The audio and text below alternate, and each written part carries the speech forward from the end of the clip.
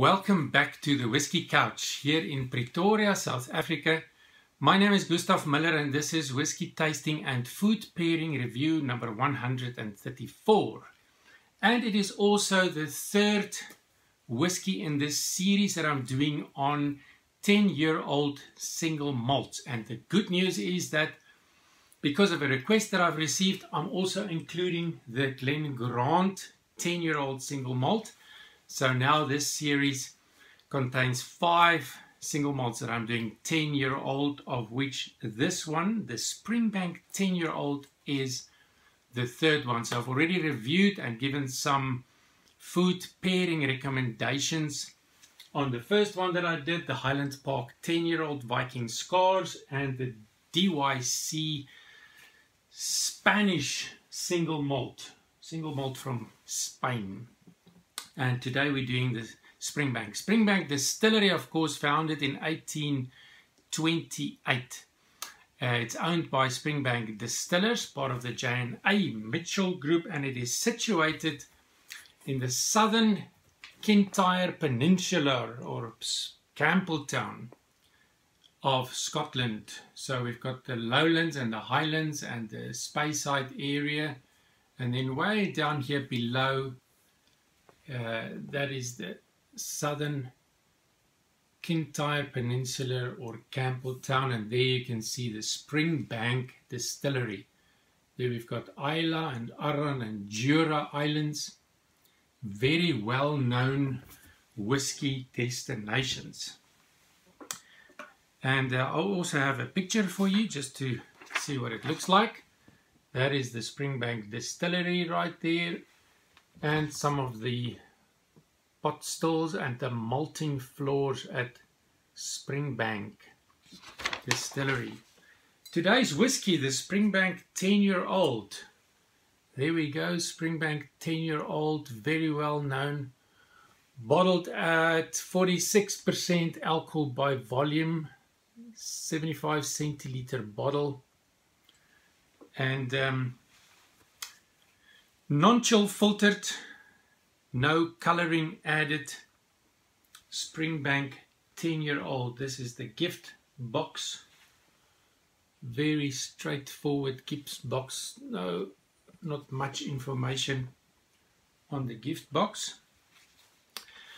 It is lightly peated. They use peat around, peated malted barley, peated to almost 10 parts per million.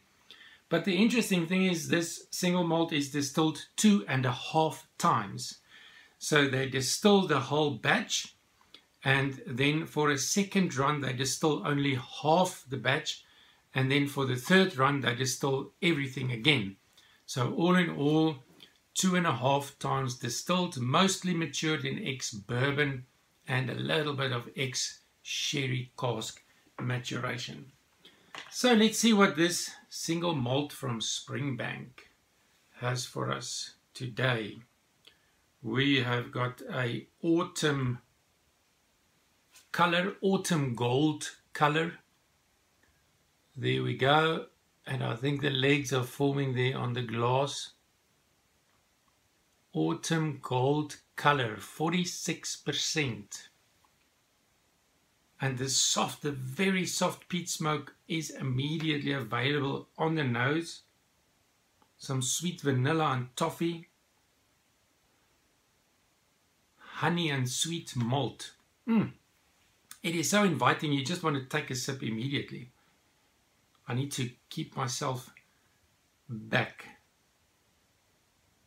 Slight medicinal note, but citrus and pear and pastry as well on this beautiful nose of this Springbank 10-year-old single malt whiskey.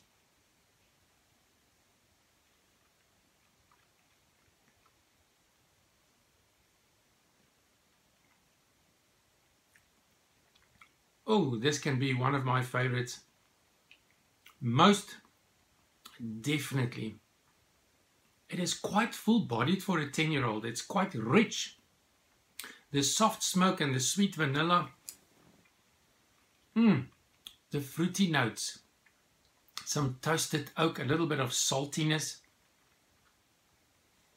As I'm sitting here, the sort of flavors are just revealing themselves. Some honey becoming evident now, cinnamon, nutmeg. I'll have to take a second sip just to confirm.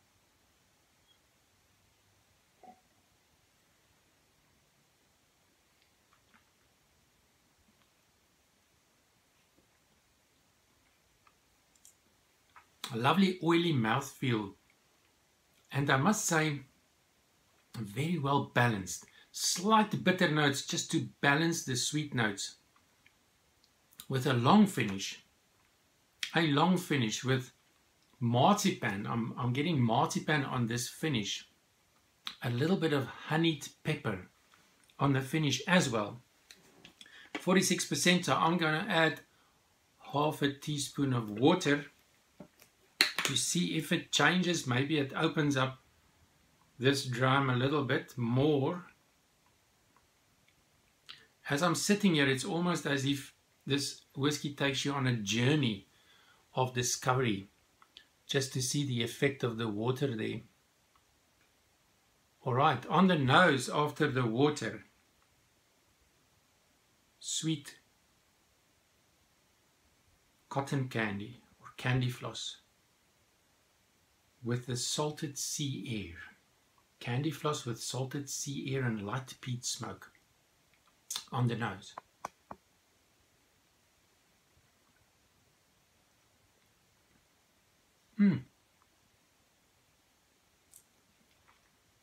This is so well integrated. This is so velvety. This is so balanced on the palate. Really wonderful. I'm thinking, what would my summary be? And I'm thinking of the sweet cotton candy with the salted sea air and the whiff of smoke, just a light whiff of smoke.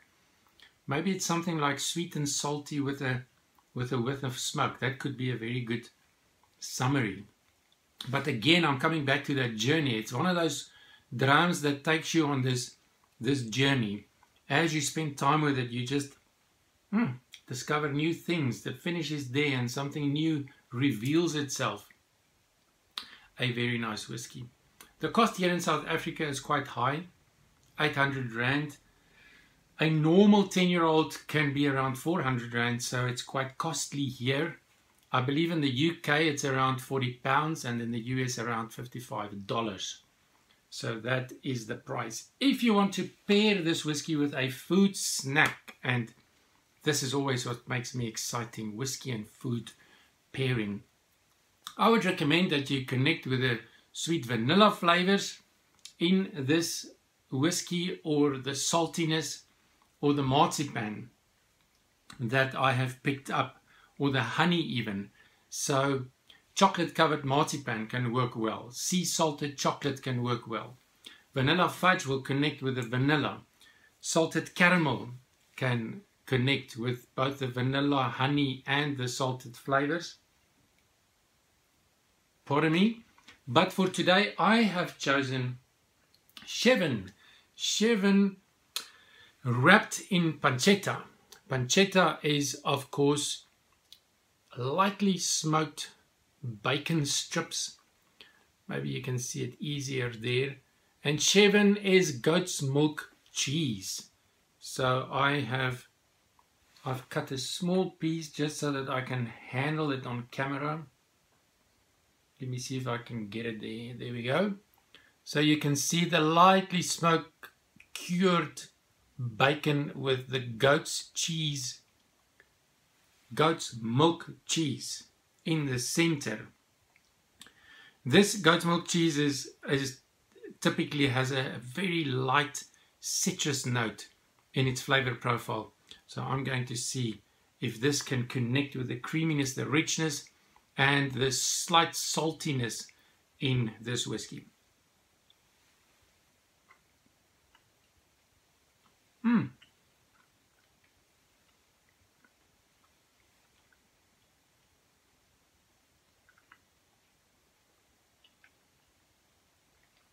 Ooh, this is wonderful.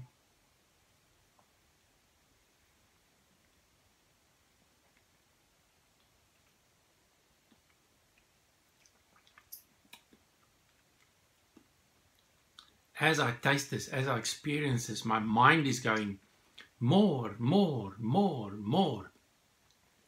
If that is what my mind is saying, then this really works. Never done this before. Chevin wrapped in pancetta.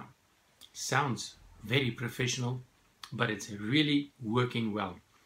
Thank you for joining me on this fantastic adventure.